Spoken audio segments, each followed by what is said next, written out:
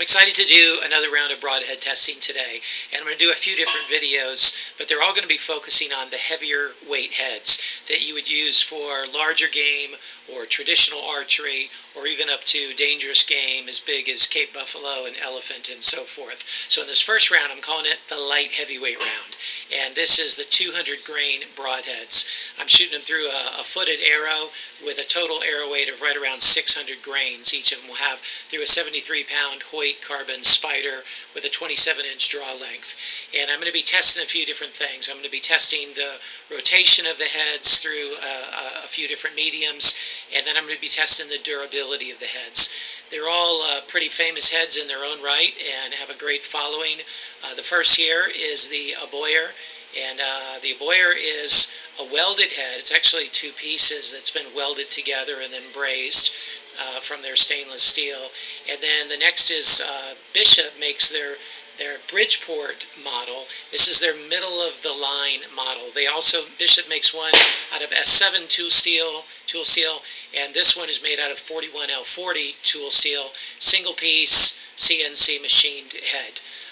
The third is the Cutthroat Archery 200 grain head, and this one is also machined out of their steel. And then the final one here is the Grizzly Stick Ashby head that is made out of their stainless steel and forged out of that.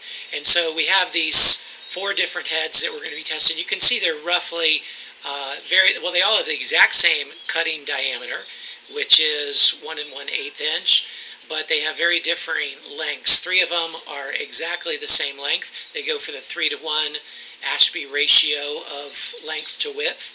The Bishop has found in their research that they believe they get better rotation, better penetration, and less surface area, and therefore better long-distance flight through a shorter head. And so this one is significantly shorter, and we'll see how they all pan out in this variety of tests that we're going to be doing. And again, we'll test them out for some of their rotational properties, which is significant in a two-blade head, and then we'll also test them out for their penetration in some really tough mediums and their durability through those tough. Now I'm going to put these all into this foam target. I have a bunch of soil in bags behind it, topsoil, and then a big bag target behind that.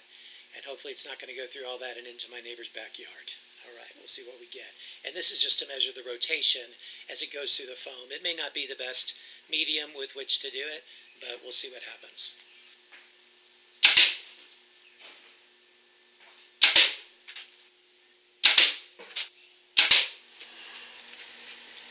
Just did the testing for the rotation, and this wasn't the best medium to use. I understand that the more dense the medium that the arrow is penetrating through, the more resistance there is on the blade, and therefore the greater rotation there's going to be, because the single bevels, you can't really see it there, they're edged in a way that they force a rotation through a dense medium. So foam is not the densest medium, and dirt in a bag, certainly not the most dense medium.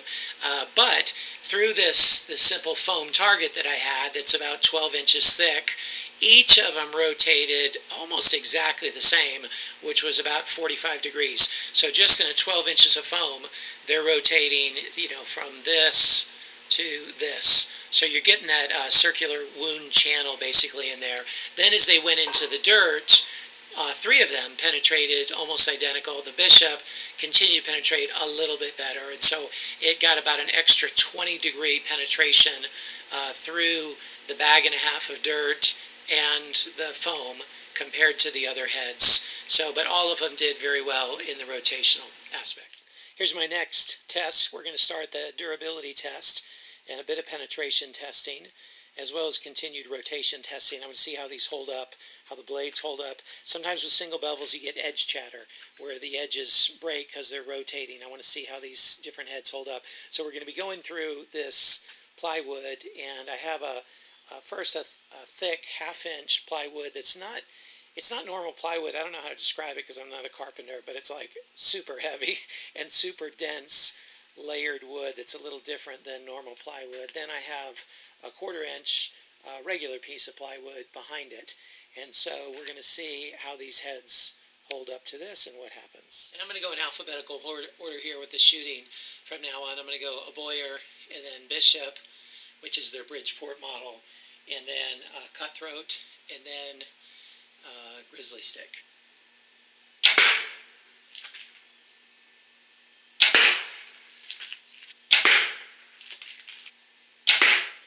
This was interesting. It may be hard to see this, but all four of them penetrated through all the wood, which was pretty impressive. I wasn't expecting that.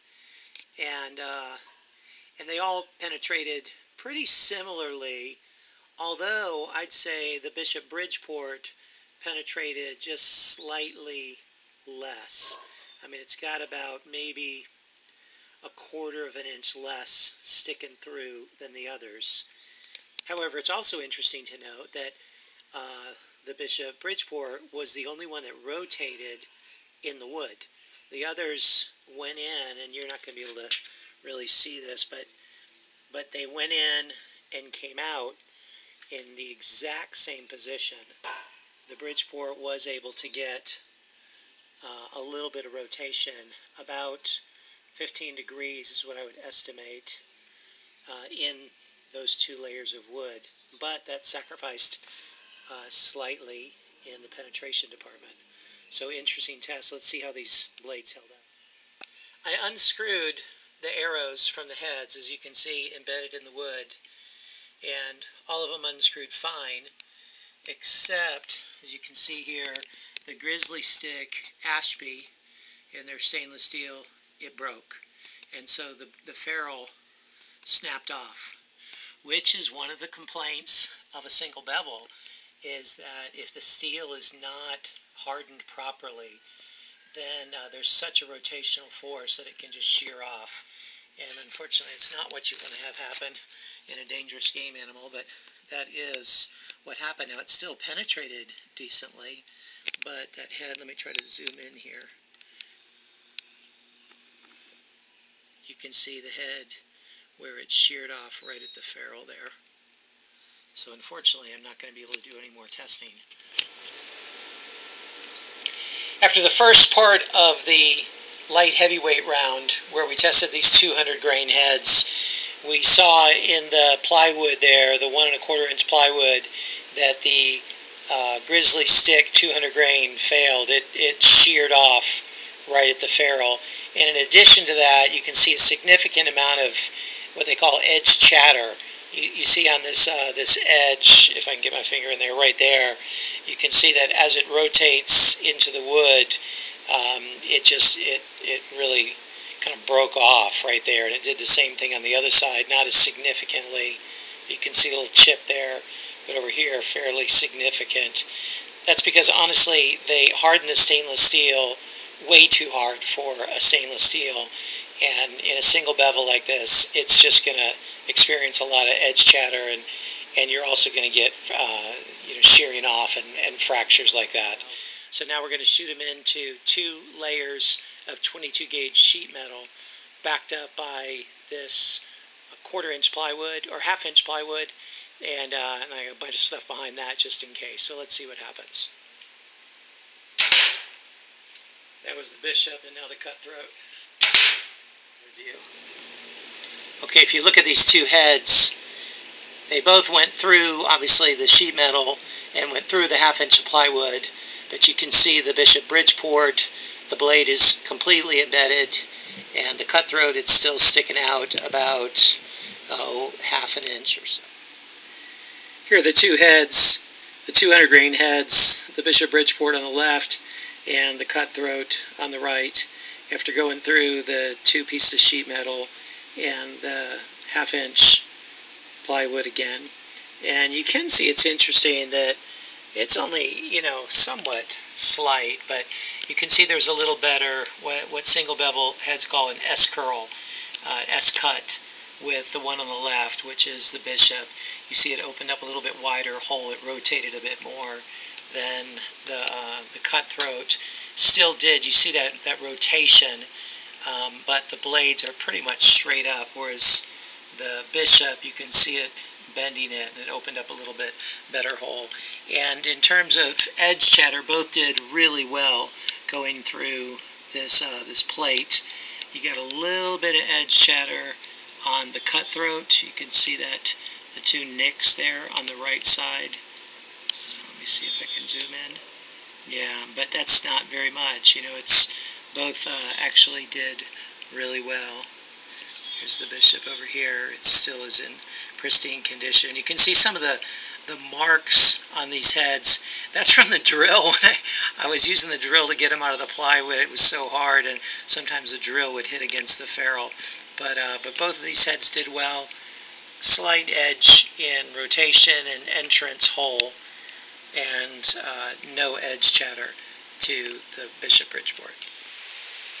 The final test I'm going to do for these light heavyweights, with the two that remain, the Bishop Bridgeport 200 grain and the Cutthroat 200 grain, is I'm going to shoot them at this 1 inch thick heavy cinder block. It's like 1 inch, and then there's a space in, and then there's another inch, but it's really heavy.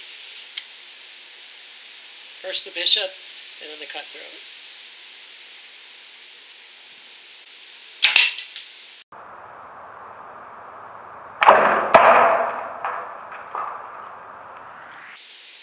Wow, that came back and hit me in the chest. I'm standing behind this board to try to block it. I'm wearing safety goggles.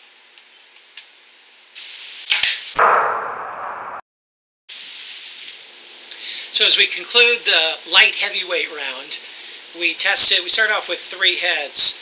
We had the Bishop Bridgeport, their middle of the line model in 200 grains. And then we had the Cutthroat in 200 grains, and both of these CNC machined out of tool steel. And then a third, we had the Grizzly Stick Ashby head in 200 grains. So after putting these through a variety of tests that you saw in the very beginning, the Ashby got a significant amount of edge chatter, and it just sheared off. These heads are just, they're too hard. They're hardened too hard for stainless steel like that. I've read a million reviews on them, and these tests only prove that out even more. The Bishop and the Cutthroat both performed, honestly, incredibly well through all of the mediums. I mean, these are just tough, well-designed heads. Got a little bit more edge chatter with the Cutthroat, but not that much. And again, this was in Bishop's 41L40, and then the Cutthroat tool steel. I'm not sure exactly what steel they're using, but also CNC machine. So both of these are comparable heads. Got a little bit more rotation in the different mediums, a little bit more S-cut from the Bridgeport because of its stout design, and it tapers. It gets broader faster, so it pries things apart a little bit more effectively, and it's going to fly better just because it has less surface area, but both performed well in this test.